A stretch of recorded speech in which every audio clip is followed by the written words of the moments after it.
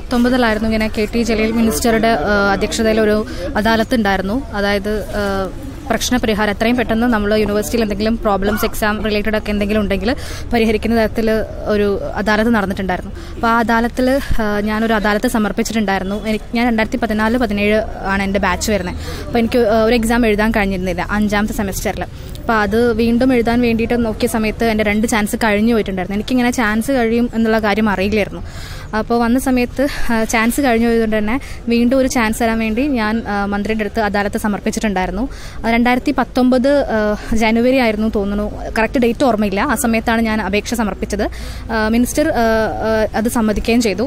1995 മുതൽ 2014 വരെയുള്ള ബാച്ചുകൾക്കായിരുന്നു എക്സാം. അതായത് അതിനിടയിലുള്ള ഏത് PG UG എല്ലാവർക്കും ആയിരുന്നു എക്സാം ഉണ്ടായിരുന്നുണ്ടായിരുന്നത്. പക്ഷേ അത് പറഞ്ഞിട്ടിപ്പോൾ 1 വർഷവും കഴിഞ്ഞു. പക്ഷേ ഇതുവരെ ആ എക്സാമിന് അതായത് അതിൻ്റെ ബാക്കി പ്രൊസീഡിങ്സ് ഒന്നും നടന്നിട്ടില്ല. അപ്പോൾ നമ്മൾ കുറേ പേരുടെ ഫ്യൂച്ചർ ഇപ്പോൾ ഇവിടെ ഇങ്ങനെ ഇതായിക്കൊണ്ടിരിക്കുക. കാരണം അന്ന് ആ എക്സാം നടത്തുമല്ലോ എന്ന് വിചാരിച്ച് ഞങ്ങൾ കുറേ പേര് പ്രതീക്ഷിച്ചു. അപ്പോൾ ഞങ്ങളൊരു വാട്സപ്പ് ഗ്രൂപ്പ് ഉണ്ടാക്കിയിട്ടുണ്ടായിരുന്നു. അതേപോലെ തന്നെ ഫേസ്ബുക്കിലൊരു കൂട്ടായ്മയുണ്ട്. അപ്പോൾ ഏകദേശം ഒരു 50,000-ഓളം പേര് ഫേസ്ബുക്കിലും അതേപോലെ വാട്സപ്പിലാണെങ്കിൽ ഒരു 200 പേരോളം ഉണ്ട്. അപ്പോൾ അധികം ആൾക്കാരും വിദേശത്തും സ്വദേശത്തും ഒക്കെ ഉള്ള കുറേ പേരുണ്ട്. അപ്പോൾ കുറേ പേരിങ്ങനെ ഞങ്ങളുടെ ഈ ഒരു ബാച്ചുകാർ കുറേ പേര് അറിയാത്ത ആൾക്കാരുണ്ടായിരുന്നു. യൂണിവേഴ്സിറ്റിയിൽ ഇത്ര ചാൻസേ ഉള്ളൂ ഒരു കുട്ടിക്ക് എന്ന് അറിയാത്ത ആളുകളുണ്ട്. അപ്പോൾ അതിൽപ്പെട്ട ആൾക്കാരാണ് ഒരു ഫ്യൂച്ചർ സ്റ്റഡീസിനോ അതേപോലെ തന്നെ ഒരു ജോലിക്ക്. ഇപ്പം ഞാനാണെങ്കിലും ജോലിക്കൊക്കെ പോകുമ്പോൾ ഡിഗ്രി മിനിമമാണ്. അപ്പം എന്നെ സംബന്ധിച്ച് എൻ്റെ അറിവില്ലായ്മേനെ കൊണ്ടാണ് എനിക്കിത് സംഭവിച്ചു പോയത്. പക്ഷെ ഒരു ചാൻസ് കിട്ടിയപ്പോൾ നമ്മളത് ഓക്കെ ചാൻസ് കിട്ടിയല്ലോ എന്ന് വിചാരിച്ചു. പക്ഷെ ആ ചാൻസ് തന്ന് അതിപ്പോൾ ആ ഒരു എക്സാം നടത്തുമെന്ന് പറഞ്ഞിട്ട് ഇപ്പോൾ ഏകദേശം 1 ഇയർ കഴിഞ്ഞു. അപ്പം ഇതുവരെ അതിൻ്റെ ബാക്കി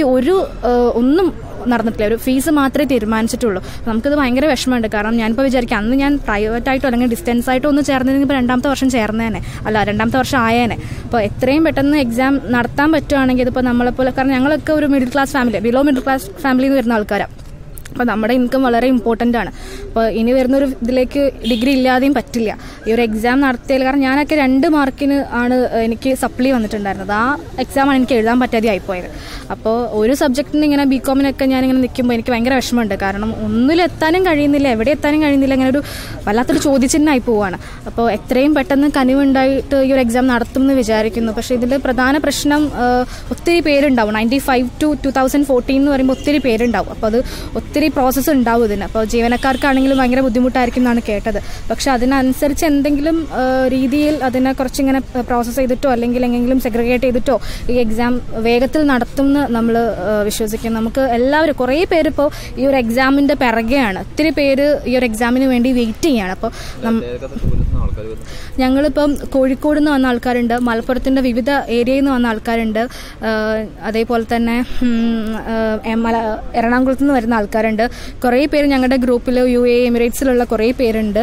അവരൊക്കെ ജോലിയിൽ ഉയർച്ച കിട്ടാതെയും അതേപോലെ തന്നെ അങ്ങനത്തെ പ്രശ്നങ്ങൾ നിൽക്കുന്ന ആൾക്കാരുണ്ട്. അപ്പം ഞങ്ങളുടെ കൂടെ ഇവിടെ വന്ന എല്ലാവരും ഈ ഒരു 2011 തൊട്ടുള്ള ബാച്ചാണ്. അപ്പോൾ നമുക്കൊന്നും ഫ്യൂച്ചർ സ്റ്റഡീസിന് പറ്റുന്നില്ല, അതേപോലെ തന്നെ ഒരു ജോലിക്കോ ഒന്നും കിട്ടാൻ പറ്റില്ല. എല്ലാവരും ഒരു പേപ്പറൊക്കെ ഉള്ള ആൾക്കാരാണ്.